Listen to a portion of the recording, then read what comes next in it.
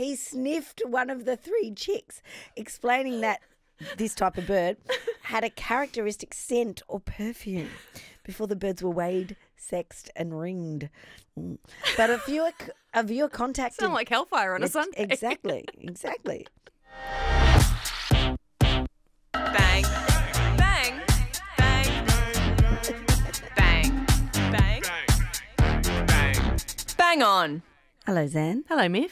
Nice to see you. Nice to see you in the flesh. Face to face. Face to face. You said you were moving to Brisbane, but you couldn't stay away. 2 weeks later, I'm back in Melbourne. Not permanently. No. Just doing a little gig this morning before Bang On. A little breakfast gig. A little pre-bang. And I noticed, heaps of Bang fame were at that gig in Geelong as well. I noticed that very early gigs are not great for me anymore. Oh, yeah. Because I got out of bed and I went, I've got a couple of pillow lines. You know when you go to sleep and it creases? Yeah. They don't go off your face for it till at least 9. And if something starts at 7, you kind of there's nothing wrong. You just look weird. The bounce back of collagen is long gone. Can I say, and this, I'm not going to say the brand because, it's an ABC podcast, but I got sucked into that world the other day of Instagram ads of the silicone patches that they put. Have you tried it? You don't need to have Botox, just stick it on your forehead. And I was like, I got a few lines, I'll do that. I haven't tried it yet because I bought it stupidly. I was in a weakened state and when you buy it immediately from Instagram and it does it all too quickly and easily for you. But I didn't realise. I thought it would plump up your skin, but it just stops it from creasing further. So you're just sticking it's like sticking gaffer on your forehead or your chest or wherever you want it under your eyes, and it just stops it from being squished by your pillow or whatever and creasing further. Do you wear it at night only? You wear it at night. So it's like wearing the teeth things. A retainer. It's a retainer for your face. Why don't they just put us in Glad wrap, essentially, so at night nothing moves? $75 well spent. Still in the packet under the sink at home. I wanted the chest one because I'm getting the crepey. Décolletage. Yeah. I'm getting the crepey vibe going on. That's what it's there for. And so it doesn't do anything. It doesn't put any... Stick some Glad wrap there. Oils and clean... Yeah, just some Glad wrap. Bit of cardboard and some Glad wrap will do the Super same glue. job. Get out your craft box. You don't need to spend $70. You can spend $5 down at the local supermarket. I fell for it. I'll let you know how that goes when I finally use it. It's probably going to live under my sink forever. Bang On is your place for music, art, life and stuff. Life hacks. And everything else in plastic things between. you can put on your face at night. Speaking of which... If you don't use it, can I have it, please? Yes, you can. You absolutely can. I've thank got you. lots of them under my sink. But speaking of plastic things, very bad segue. And just like that, which round up last week, I think, the week before. When was it? Time has no meaning. We did a big season finale wrap of the Sex and the City reboot, which is now up to season 2. There were a lot of emails to the Bang box, and I need to kick off with a correction because Bang fam were aghast that we didn't know who Annabelle Bronstein was, and we're sorry. We've got memories like sieves. Yeah. We'll Our take faces crease when we sleep. That's right. But hang We're on. getting on. It was also years ago, and if you haven't watched that specific episode, you might not remember. But it is actually the episode where, oh my God, see, there you go. Samantha. See, I can't remember if I've got my keys at the moment, so let alone remember something that happened years ago. It's where Samantha is really hot in New York, and she manages to get entry into Soho House, which is a members-only club in New York City that has a rooftop pool. And the name on the card that she gets in with is Annabelle Bronstein.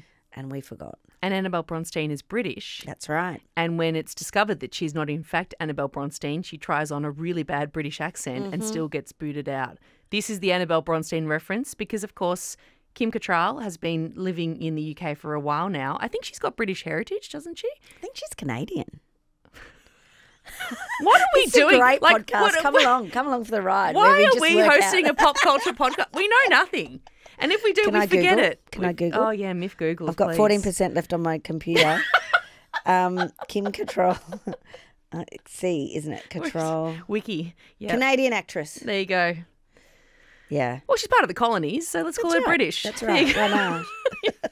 Anyway, we were wrong. Oh, no, she is British and Canadian. I don't know how that works. Yeah. But yeah. So there it is. There's the correction. So sorry. Apparently she also met Ginger Spice in that episode. I don't remember that at all. I don't think I've seen that episode. I have seen that but episode. I have it. I have the box set on DVD, or at least I did until I lent it to someone.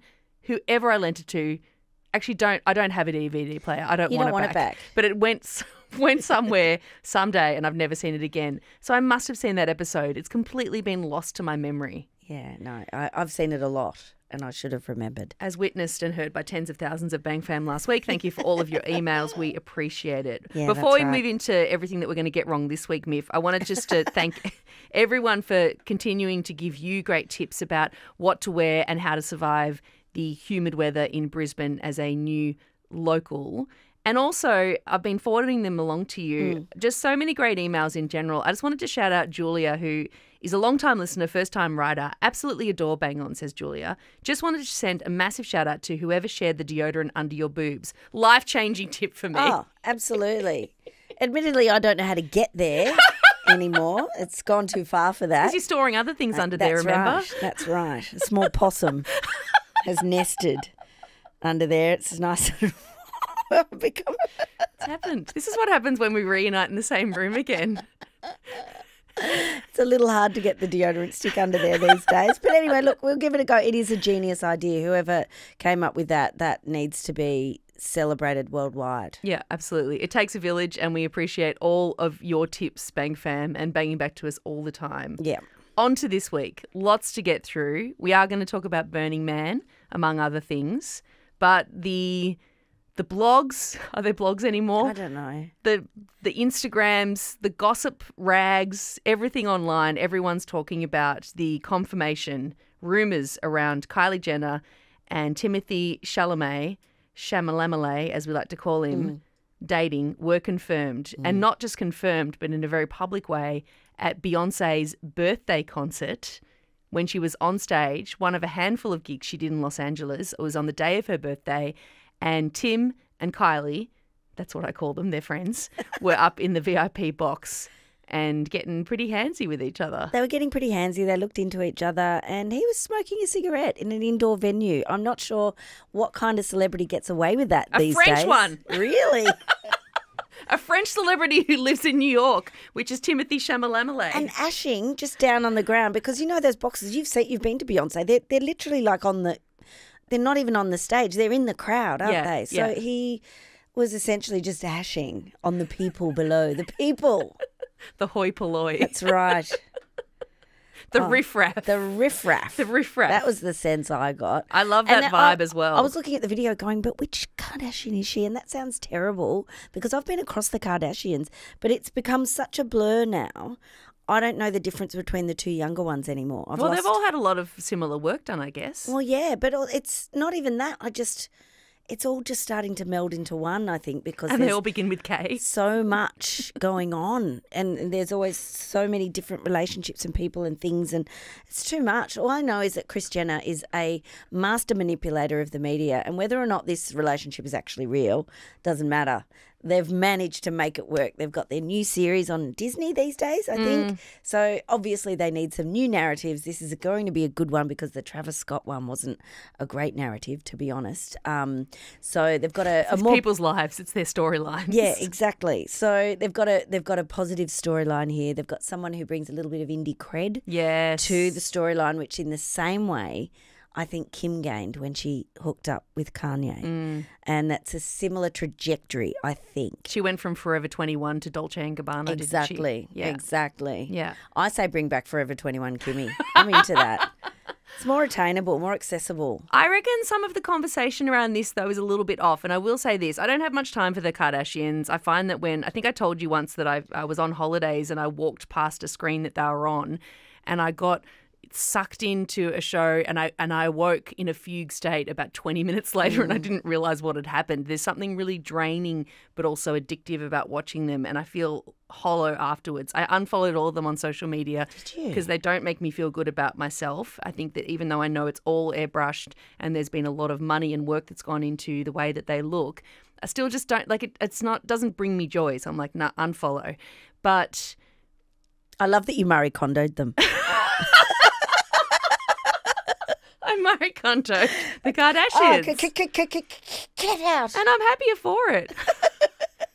Side bang, you know that years ago when that was all the rage, I did the whole Marie Kondo rolling of the underwear. How's that going for you? I still do it. No. I still do it. All right, bow down to you. Mine lasted a week. A week. I'm not surprised. That's why we're different people and we complement each other perfectly. That's correct. We lift where there are dips in each of us. We're a seesaw. Bang on But as a seesaw. I'm not sure what my strengths are, to be honest. If I can't keep a sock drawer together. You got plenty of strengths, babes. But I reckon one of the sort of more sinister sides of this conversation is I've seen a few people posting about how Timothée Chalamet has been manipulated by this machine that is the Kardashian Jenners, by the momager that is Kris Jenner, and that he's been drawn into this web and exploited. And I'm like, you know what? He is a grown man. He's absolutely getting some. He can make all of these decisions himself. Why is it always that there's this kind of sinister, clever, evil woman manipulating a man narrative that comes into these stories? He is of sound mind and he knows what he's doing and he's dating someone and they're having a nice time and ... let's see what happens. Don't blame it on the female part of this relationship. That just seems, I think, that people I just did. I said it was her mum. It confirms a lot of weird things, don't you reckon, about like women being manipulators and being a little bit sneaky and getting into things for not so noble or at least, root-worthy causes. Interestingly enough, though, historically, that was the only thing that women could do because they did not hold positions of power. They did not hold positions in government. They weren't allowed to hold positions in church, still not allowed. And these were pillars of society where decisions were made and power was enforced. So really, traditionally, that is the only way that women could get any kind of power necessarily within the home and within their community. So I'm not saying that's the only way, but I think historically it was probably one of the things that actually was a powerful thing. So the Kardashian Jenners are holding up a bastion of history and using whatever's within their wheelhouse. I know, it's I was awful. not expecting this rebuttal. I love it. And we have moved on. We have absolutely moved on, but I think we hold those very internalized understandings of what women's roles are, and I think that's where it comes from. Yeah. It's time to go. To go. Get rid of it all. And although also, Kris Jenner is still a master manipulator, and I'm totally sus on how this all came together. But anyway, don't ash on people as well, Tim. Do not ash on people. Bring your own ashtray. Do you remember those? Do you remember there was the film canisters? Yes. People used to ash into their film canisters. You did that in when the you 90s. had your Stuyvesant soft pack, didn't Totally, you? That is so you. That's so you in the 90s. I've got a film canister because I have just dropped off a roll to get developed. And disgusting. It's shot in black and white. A film canister in your handbag. The stench of that thing. Full of ash. Very horny time in the world right now. If you've seen those images, nice segue. What are we going to talk about now? Well, I just wanted to give a side bang to another big horny moment from Friday. Oh my God, touch me right there. Almost there, touch me right there. Don't be shy, but I don't bite. You know where, touch me right there. Oh my God. New Kylie Minogue single. Nothing more to say than it's just a horny banger. Totally. Just relax. Oh my God, touch me right there. Have you seen the video? No. She's manhandling a joystick in a beautiful way. Very good. Oh, good.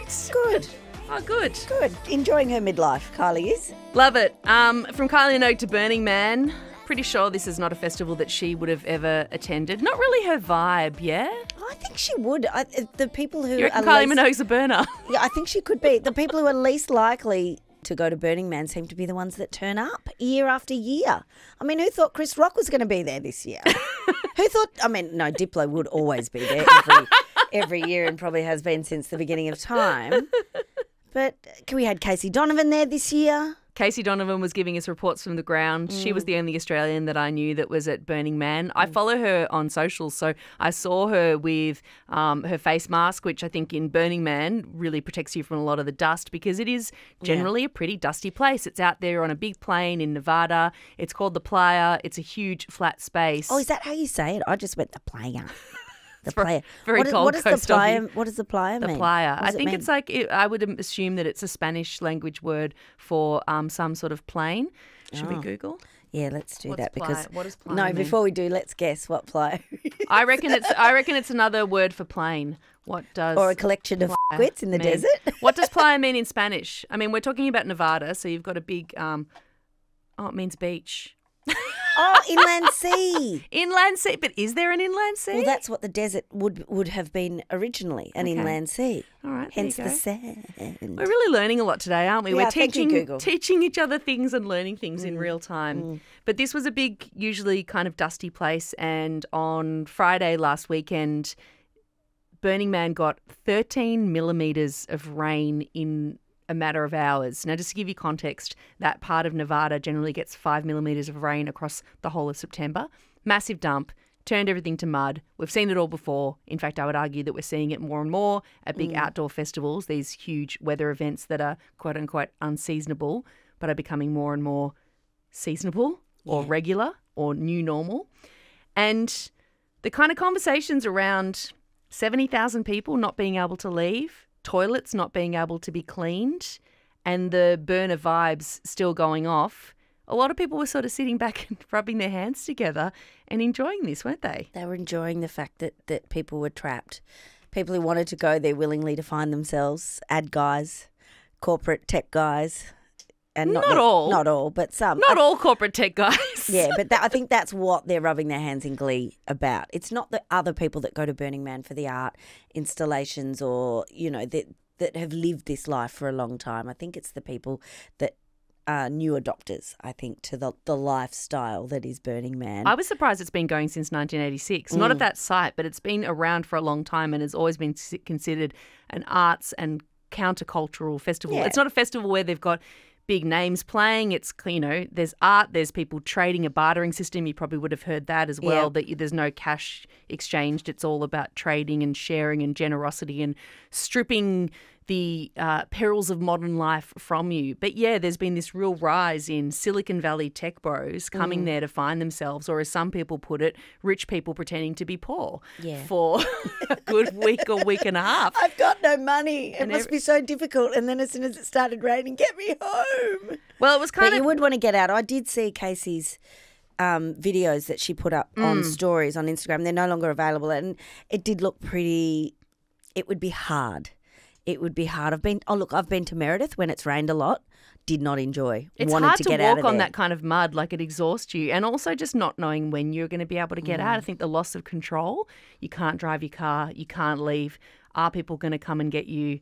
Are we going to be okay? Yeah, as soon as that's taken away, you start getting a bit anxious. Yeah, of course. I'd be an anxious mess by the time anyone got me out of there. But there were no helicopters flying in. I would have assumed all the richer folk would have got their, whatever they own, helicopter transport to get them.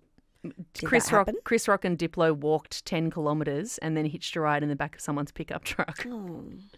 Stars. Can you They're imagine? just like us. Can you just... They're just like us, toilet paper and and have to walk 5Ks to get out of a festival. Well, we've all missed the last tram home and then thought we can walk it. A bit pissed, we can walk it. 3 hours later, still walking. We can do this.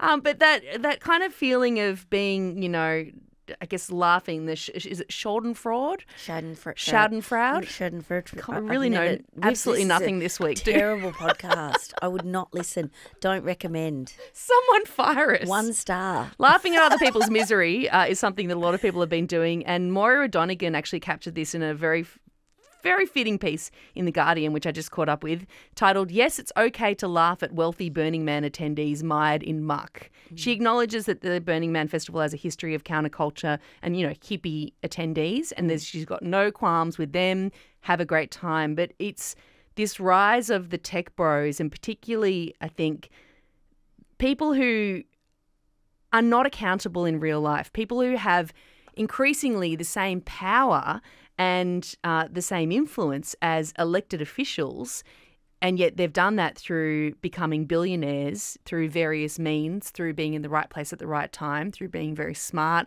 or clever or just luck of the draw or inheritance. And these people are completely unregulated. Their wealth is largely untaxed. And so at Burning Man, they go to find themselves to pretend to be poor, to get back to base level, but the world that they've created outside of Burning Man, the world of social media that makes us feel disconnected, they're seeking connection at Burning Man, and yet they've created the very thing that's making us turn against each other, that's making us, like I do when I look at the Kardashians, feel like shit, all that sort of stuff. That's what they've created So I really loved this piece because it made me feel better about having a little chuckle. And I did feel really bad for people who are at the Burning Man festival because no one wants to be in that situation. But yeah, these wealthy tech bros who have created, in many cases some amazing products, but in a lot of cases also a lot of misery and profited hugely for it. It's kind of nice to see them in the dust and in the mud and dealing with muddy shoes and what it's like to actually walk somewhere because your private driver can't actually get through. And apparently there was some sort of Ebola type virus, not Ebola as such. Myf, but no, that was a rumour. I think that was a rumour. It got said through social media. I know. I love it. That there was there possibly a boil type disease. Oh, look, come and check out my boil. What's your highlight of Burning Man? My boil. In 6 to 8 weeks, we're going to see some stories about more of those bot flies just being pulled out of people's brains. Was it a bot fly thing? Wasn't a boil thing? Do we need to look that up? No, we don't need to look it up. Don't Google bot fly. Oh, that's disgusting. They're all safe now.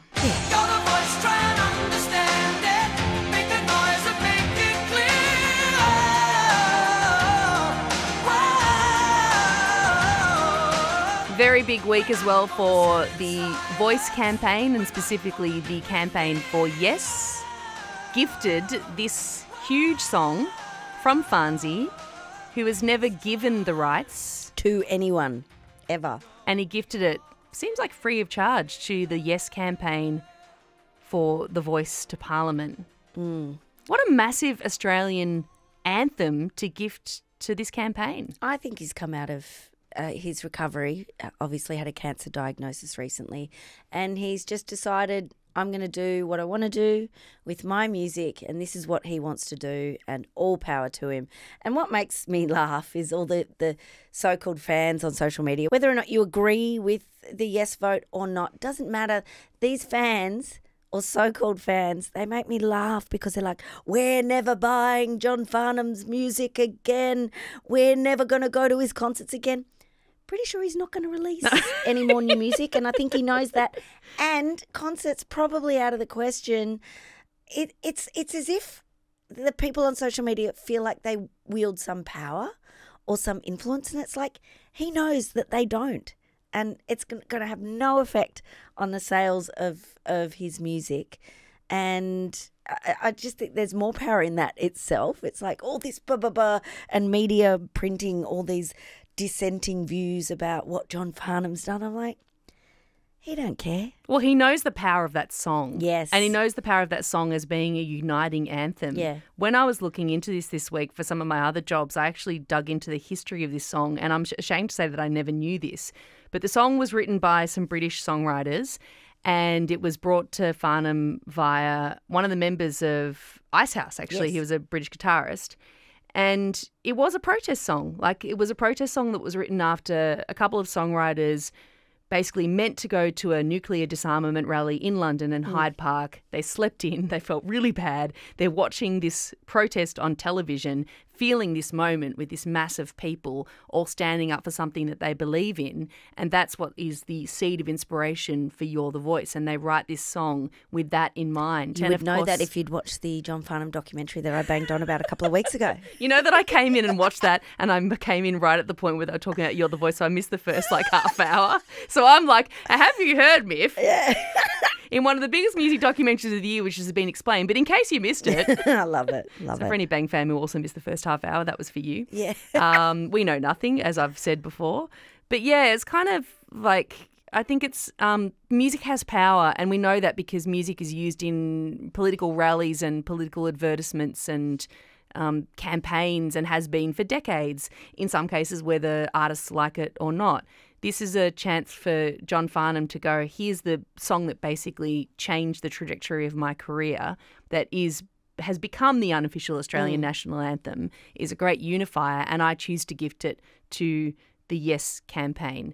And that has power. And the advertisement that Warwick Thornton, basically short film, directed, that 3-minute advertisement, has power. You can see who it's speaking to. So it's been really interesting to see as the campaigns both settle in and officially kick off what they're going with. And I did love that Megan Davis, who was one of the co-authors of the Uluru Statement from the Heart, when she was talking about the fact that they had this, and you could see how chuffed she was to finally be able to share it. She was like, yeah, look, for the last few months, people have been saying, oh, you should use your voice. She's like, we know. Imagine just having to like keep the lid on it and be like, yeah, that's a great idea. Yeah, I'll put a call in to Farnsey and see what he thinks. It's actually one I'm of the so best, shit at keeping secrets. It's I one would of just the be like, best we've kept got it. secrets. It's one of the best kept secrets. Like they held on to that so tightly, and there would have been so many people working on it as a project, and yet they managed it. Brilliant. Yeah. So there you go, Farnsey gifting that song for the first time ever. Not selling it. I'm just hoping he's going to gift Burn for You for me. What context? Oh, just as a gift. Yeah, this is for you from me. I'm sure he's... The other hour and a half of the film that I did see when I saw Finding the Voice, the brilliant John Farnham documentary, of which I will catch up on the first bit of it very soon, it just reminded me of how many big hits he had. Oh, I thought you were going to say how many big hairstyles he had. And how many soft blow wave mullets he captured in his career. There were so many hits. And his voice was so beautiful. It is so beautiful. Like, it's just...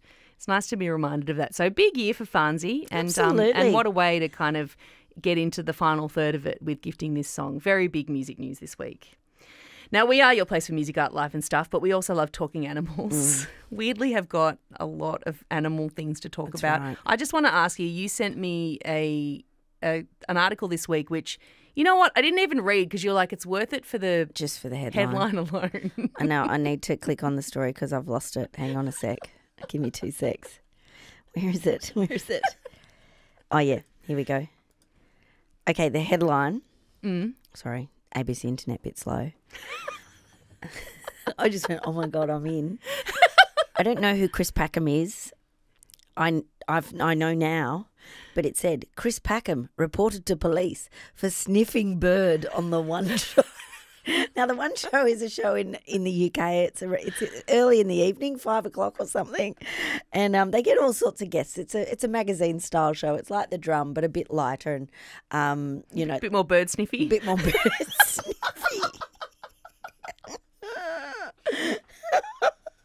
Oh my God. Why was he sniffing the bird? Well, TV wildlife expert Chris Packham has been reported to police after footage of him sniffing a baby bird was screened by the BBC. Mr. Packham, this is from the Daily Echo, the Southern Daily Echo. I'm not sure. What is this publication as well? It's probably a very unreputable publication, or it could be a very like serious Horse one. and Hound or something? Probably. Who lives in the New Forest, was presenting an item on the One Show about how goshawks are making is it goshawks or goshawks? No. Oh no, do I have to look it up? Anyway, a bird are making a comeback after coming close to extinction. He sniffed one of the 3 chicks, explaining that this type of bird had a characteristic scent or perfume before the birds were weighed, sexed and ringed. But a viewer contacted... Sound like hellfire on a Sunday. Exactly. But a viewer contacted police and alleged that the 62-year-old broadcaster had disturbed the rare woodland predators, which are now protected by law. And then they obviously currently reviewed. He is now being...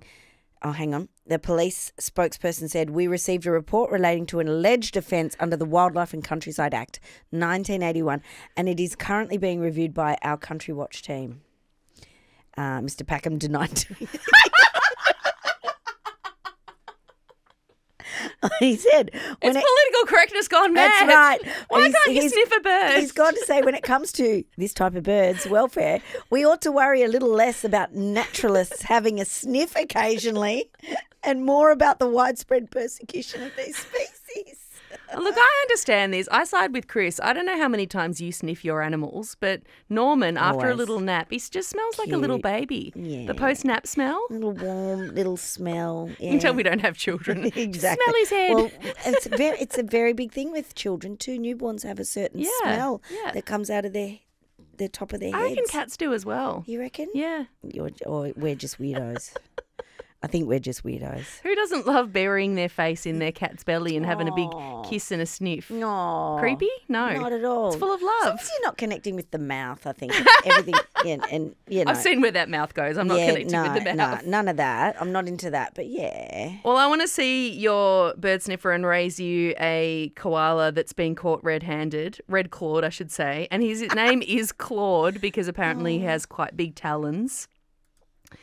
Humphrey Harrington, that is someone's real name. Humphrey Harrington, who's the owner of a plant nursery near Lismore, noticed that his seedlings were being chewed overnight. Thought it was a possum. I've had that before. Very annoying. I mean, I could put some sort of shield over it, but no, I just wait for the possums to eat. You're just putting out, eat everything that I've just putting grown. out a buffet. Basically. All you can eat. It's like Sizzler at your place. It's the Sizzler, possums. yeah. It's the Sizzler, and there's always cheesy garlic bread on offer. But soon it was realised that it was actually, no, not a possum, but Claude the koala. Quote, one morning we came out to work and Claude was sitting on a bench next to all these plants, just wrapped around a pole. It seemed like he'd had a really big feed that night, so I think he was too full to go up and climb his tree. He's feasted on the buffet too hard. He's like that picture of the possum that went into the bakery and ate all the donuts. Do you remember that? No. He just sat there with a huge gut. And there's a photo of him behind all the donuts. And he's just it's like he's been at Sizzler all you can eat too. And it's the most fun. It's the most beautiful photo. But this little guy, you can see they've taken a photo of him. He's just hanging onto a telephone pole. He's very far down that telephone pole. Yeah. He's not climbing up. He's very No. heavy. He's had a big feed. Yeah. You know how big a feed he's had? How?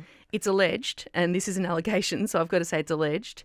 The leaf thief, as they've called him, consumed several thousand seedlings over the course of his crime spree and has cost the business up to $6,000. And here is the kicker. The seedlings that he's eaten were actually supposed to be sold to farmers and land care groups that are particularly for koala habitat. Oh, no. So he's gone in and gone, all of this will be mine. Oh, He's jumped the fence. He's gone, it's not going out into the habitat. My mates are going to get on board with this. I need to stop it right at the beginning. I'm having all of the seedlings. Claude the koala, Good a thief. Amazing. But that's not the only animal news we have this week. It doesn't end here. My favourite, the peregrine falcons of Melbourne, are back. Oh, my God, the Collins Street peregrine falcons. That's right. They are back. There is a couple, 2 birds, and they have now, as of today, laid 2 eggs. She has. He's around, and we're not sure if it's the same couple from last year. And, of course, remember the drama of last year where the original dad, Dive Bomb Dad, was taken over, and it was pretty horrific, actually, but this is nature. I think he was knocked out officially by this other fella who then just started to believe that he was the parent of these eggs that had been laid. It's Timothée Chalamet coming into the situation. Swooping Kylie into Jenner, the situation. Dive Bomb Dad became That's right. Travis Scott. That's right. He's out. So we have a new drama unfolding, and we have 2 cameras on both ends of the nest. Normally it was only on one end, and they would change it over if the eggs were moved or the chicks were moving. But now we've got 2.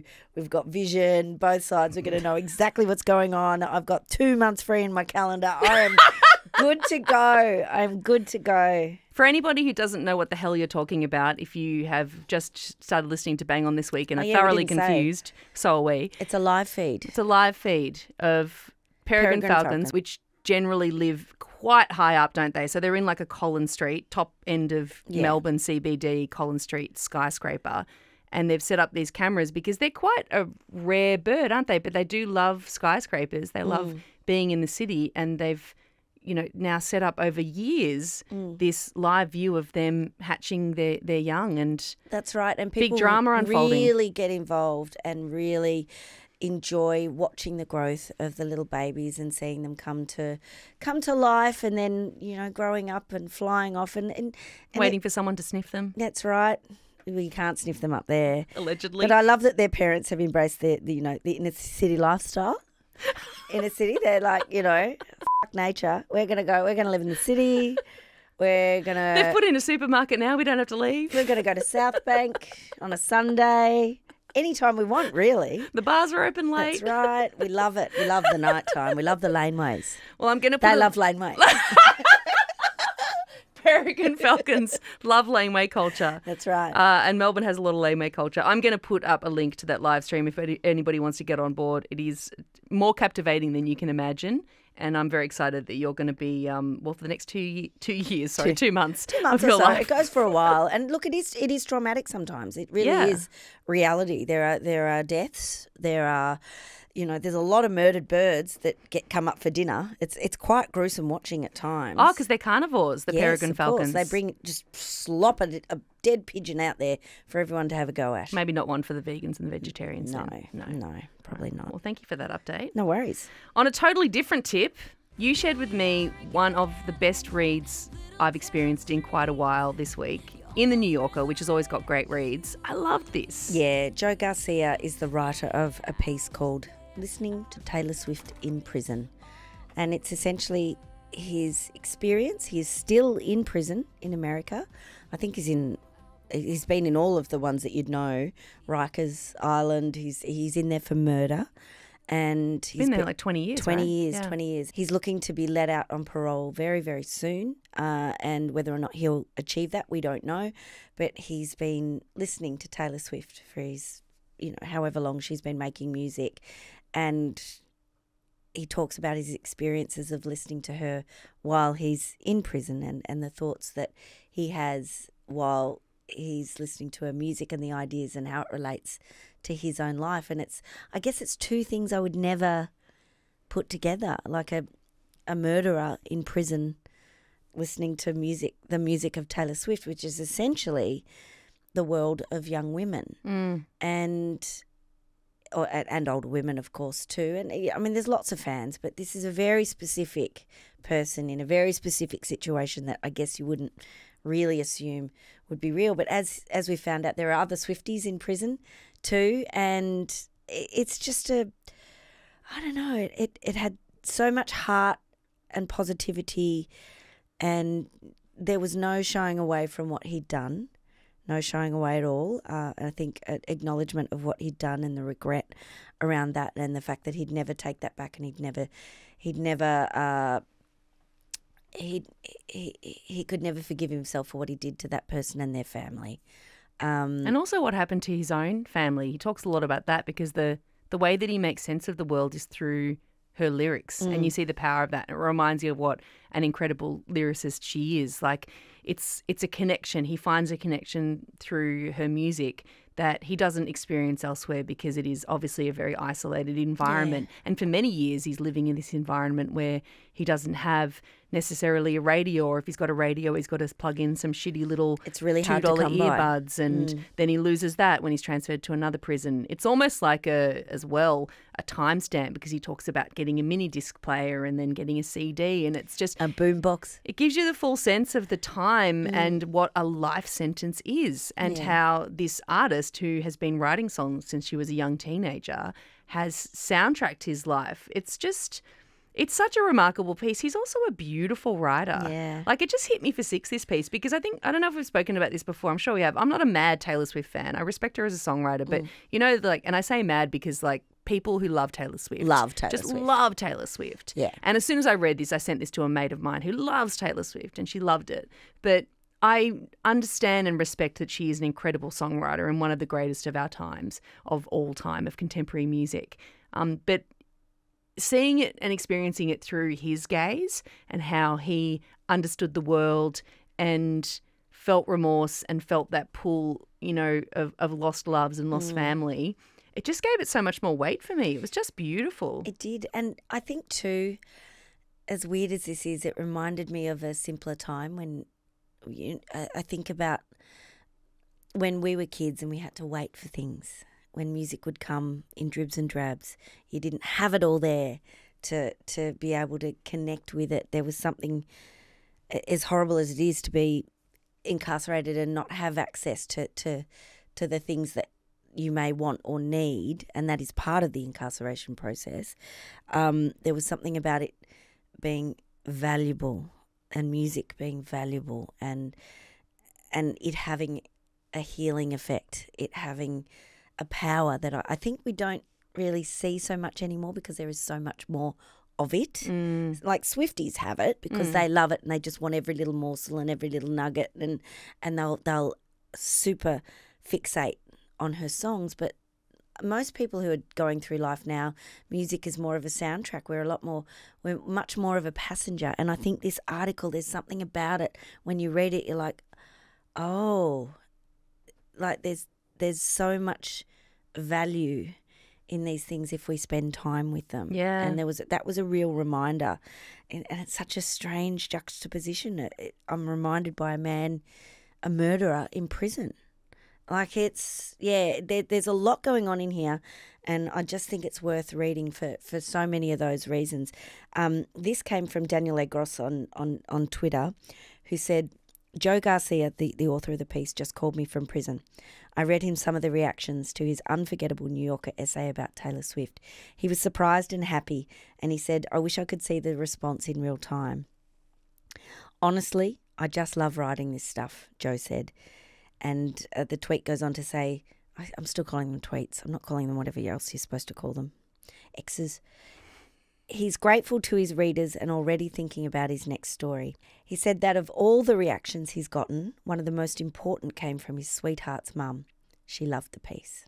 Oh, It's so beautiful. yeah. Encourage everyone to read it. We'll put it in the show notes. It's the best thing I've read this week. Thank you for sending it my way. I just loved it. Absolutely loved it. Yeah. What are you banging on about this week? Speaking of love, my gosh, I watched this documentary not expecting to have as many feelings as I did. I watched it on the plane as I came from Brisbane to Melbourne last night. Love it. I'm pretty sure that whoever was sitting near me probably thought I had some problems because I could not sit still while I was watching it. Okay. And it's a documentary that came out a couple of years ago. I don't know how I missed it. But maybe it's sort of something I thought, I'll just watch because I didn't think it was going to affect me as much as it did. It's the Bee Gees documentary. Yes. And it's called How Can You Mend a Broken Heart, which is one of their huge hits, but one of their gazillion hits. And this is the thing. I think we all knew that the Bee Gees were from England, grew up in Australia, started their career here, went back to England, had that phase, their kind of early sort of Beatlesque rock and roll phase. But what this does is chart all of their phases, and there were so numerous, it is astounding. You just go, oh shit, that's right. They've got all of these songs. And then there's that song. And then there's the next song. And then you get the awesome disco era songs, which was, of course, Saturday Night Fever and all of those tracks that you know and love. And all the outfits. My God, I was living for their outfits, their white suits, like the Very tight pants and bomber jackets. And it's just fucking hot. Like, it's the hottest era in terms of how everybody looked and kind of felt. And I loved it. Absolutely loved it for that. The hairstyles, amazing. Incredible bonces. It was probably pre-blow dry, but still like a lot of full hair. Bonces? Bonces. That's what English call heads. Bonce. Oh my God. How have I never heard that Have before? you not heard bonce? See, we don't know much, but you know bonce. I know bonce. It's pretty good.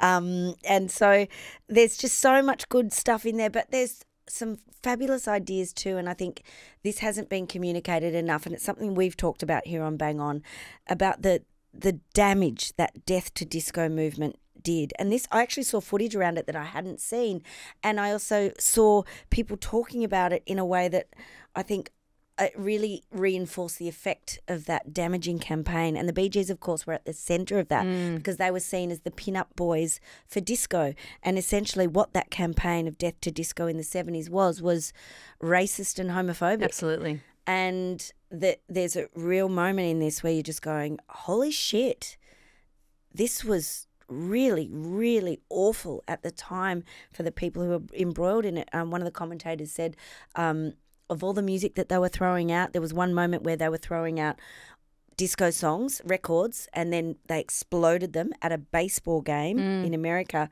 and they showed the footage of it, and the commentator was saying 95% of that music was black music. And we've talked about this before. We've talked about how, in hindsight, how damaging all that stuff was. Just to see it, it was really powerful, and they would get, like, Bee Gees were getting bomb threats planes were being stopped, flown, planes were not flying, that kind of thing. Like, it was an awful time. But then also they rode that wave and then somehow got out of it, and then rode another wave and then somehow got out of it and rode another wave. It's fabulous, and I haven't had more fun watching a music documentary in years. And it's, I don't know why I loved it so much. Maybe we just need some more disco in our lives again. Always. Never went away, though, It never went away, but it's I feel the like foundations of all house music. It's in pop music and every other pop song. Absolutely. But I just feel like I need to spend some time in there again. Oh, yeah. I need to open that door and spend some time. Open the Studio 54. I'll join you there. I'll see you there this weekend. Let's do that. Let's do it. Oh, yeah. Yeah. I wish I could stay. Can I remind you that for my 40th birthday, where we came as the year 1978, that was the theme, and everyone really turned up. You attended as a disco ball. I did. You were wearing a beautiful disco ball dress, but then you actually had what can only be described as, when people wear watermelons on their head? It was that, but it was a friggin' disco ball. Like someone had just chalked it on your head. Loved it. And you looked amazing. Loved it. That was my favourite dress-up outfit I think I've ever had. You looked incredible. Thank you. You are disco. Ah, and I realised I missed it so much. But let's not forget all the other songs they did as songwriters later, and the relationships between the brothers. And it's really sweet. And I don't know. I needed something like, I've seen so many documentaries which are just fucking wank fests and people being boring, like Bono talking about someone he doesn't know anything about. I knew you'd bring up Bono. And like Justin Timberlake turns up in this, but he's like, he's hilarious in it. Like, he's just going, I'm not stoned, right, but their voices together, the brothers, they sound like trumpets. I'm like, oh, okay. Like, there's just a bit of joy in it. So if you need a bit of joy, give it a watch. Well, this is perfect timing because I'm about to get on a plane, and if it's the same carrier, which I think it is, it'll probably be on my long haul flight, and I'll be able to watch that on my Try and sit still in that. You cannot. Doesn't matter. And when they isolate the tracks, the instruments and the sounds in the tracks, and that's when you know it's phenomenal. And it's like, how did they do that? I think I've told you that experience where it was sound relief years ago. So it would have been 2009. And I'm pretty sure it must have been Barry Gibb on stage with the late, great Olivia Newton-John. And they were singing, oh, God, what was it? A song that they'd sung together. Again, gone completely blank. But the person who was mixing that for the DVD release, and that timestamps it, was the live music engineer at Triple J, Greg Wales. And he had the job of, they got the best live music team in Australia, the Triple J live music team. Of course. Got them to record it, and then they mixed it down for the release. And he took me into the recording studio where he was mixing it one day, and he's like, just take a listen to this. And he isolated just their vocals. It was ONJ and Barry Gibb. And it just was like, still think about it, shivers. It's just perfect. It was like honey. It's like someone pouring honey all over the desk in the most beautiful way. It was perfect. Yeah. Like, that talent is unmistakable, and that's the foundations of everything that they did. And then they created within this scene that was exploding some of the best songs ever. I'm so keen on that. Yeah, and they were the best kind of bowerbirds. They basically just took what they wanted, and I don't think they even saw it as that, but it was like by a process of osmosis. They took what was around them and the sounds, and somehow managed to be the most successful at it of anyone ever. But they didn't do it just once with disco. They did it like 4 or 5 times over. It's wild. Love it. I'm definitely going to watch that on the plane. Yeah. What are you banging on about? Well, I am actually going to Japan for a couple of weeks. Hey, so Bang On is going to great. be taking a break for 2 weeks, a bang break. I'm going to be on a flight tomorrow. Which you said lands in a typhoon, is that right? Yeah, look, I'm just checking the weather because this time of year between August and October is hectic typhoon season. And sure enough, there's one coming for Japan, for Tokyo, around Friday night, Saturday morning. We're landing at 5:45 on Saturday morning. So it's just like, Oof. Okay. What are you going to do? What are you going to do? This is that, what can you control, what can't you control? That's right. What would happen? Plane turn back? A lot of turbulence, I think. And maybe not being able to fly. I'll keep you in the loop. But mainly I hope more that time in the lounge, Kath and Kim style. 24 hours, just go shopping. I'll be sleeping in the lounge on Friday night. Mainly with those kind of events. Japan sees typhoons all the Yeah, they're used literally to it. several every year. and you always hope that no one's hurt on the ground. Where are you going to go? Going to go to Tokyo for a few days, then go down to Hakone, which is like I call it the Dalesford of It is Dalesford. Japan. I love it. I've never been there before, but it's the hot springs and the lovely little lake and, ryokans and stuff like that. So I'm going to go there for a couple of days. There's a great art park there too. Oh, yes, I've got that in my list. Good. Just welcome to my itinerary. Yeah. Bang fam really enjoying this, I'm sure. Are you catching the train up, the little choo-choo up the hill? Yes, I got that little with the Hakone free pass. Did you like my choo-choo? It's very cute. And then I'm going to do a big loop all the way around because Fuji's a big off mountain, as you know. Yeah. And pretty much you can't go through it. So we're going to go all the way around, go into the Japanese Alps up in the north it's part of central Honshu, and then kind of do a loop down. And you will be happy to know that we'll be ending the holiday at Disney Sea. Oh, great. Because I love Disneyland. I know you love Disneyland. I'm coming around as if I wouldn't want to go. It's kitsch as. Yeah. And all of this is to say that the thing that I'm banging on about today is a book that I just read / listened to, an audio book, Convenience Store Woman, which came out in 2021 by the author Sayaka Murata. It's a 3-hour read. It's a very short book or listen to. Yeah, I knew you'd love that. Yeah, that's why I mentioned it. Have you got it? You're like, Can I have it now? I'll take it with me. I've got a flight tonight. And it is about a convenience store woman, a woman who has worked at a convenience store for 18 years, from when she was 18 to when she's 36. Convenience stores, or konbinis as they're known in Japan, are the place where, if you've ever been to one, they sell the best egg sandwiches. Best sandwiches ever. The rice triangles. They're very clean. Convenience stores in Japan are very different to convenience stores here. What are you saying about our 7-Elevens? What are you saying? They take way more pride in their produce in Japan. And it's this whole kind of ecosystem because they're everywhere. Like people often can do their shopping there. And they have good hot food too. They have a really good hot food. They heat it up for you, all of that stuff. And this is a story of a woman who is possibly on the spectrum, is a little bit of an oddball, and is living in a society where, in general society, but in particular Western societies, there's expectations about what is normal and what is not, what is expected of people, how you should meet someone and get married and have children and earn a salary and all that kind of stuff. And this book kind of bucks that trend because she doesn't quite understand how to be in the world, but she can figure out how to be in the world by being a convenience store woman, literally by the training videos, figuring out how she's supposed to smile and talk, how she's supposed to greet people, how she can order her day. And that's why I think, even though it's not explicitly mentioned, there are some elements of a character who's potentially on the spectrum. But it's so much more than that. It's a comment on society and how people react when she chooses to have a live-in boyfriend. And I won't give anything away, but it's not what you think it will be. And it's just really dark humour, very interesting, a cracking read. I think it's like the 10th novel from this Japanese author, but the first one that's ever been translated. It was a big bestseller when it came out in 2021. I read it because I wanted just to get into that konbini headspace because I love konbini so much.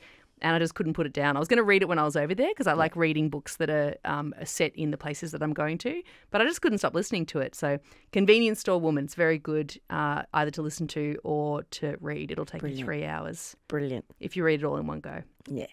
I was in the garden, so it was a big garden day for me. That's a big day. Yeah. Yeah, it's good.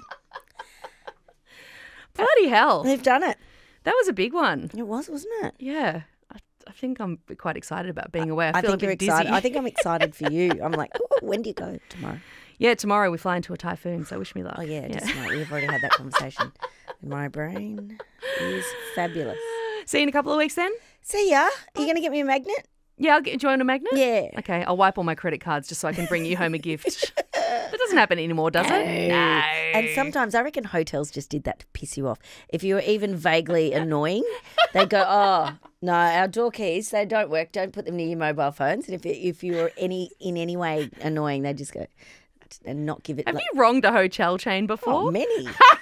I'm sure I have. But you know that, and you have to go back. You go all the way up to your room, then you have to go back, and then I'm sure this has happened to you many times before, it hasn't has. it? I'm like, what? My key's not working. It's me. Hi, I'm the problem. It's Probably. me. Sorry. See you in a couple. Yeah. Bye, babes. Bang. Bang. Bang. Bang. Bang. Bang on.